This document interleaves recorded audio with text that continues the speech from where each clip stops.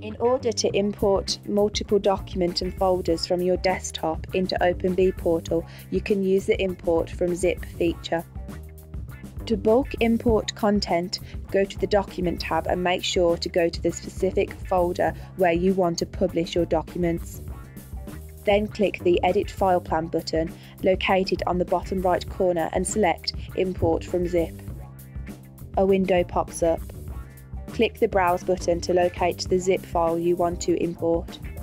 Select it and click the Import button. All files and folders contained in the zip file will be automatically imported.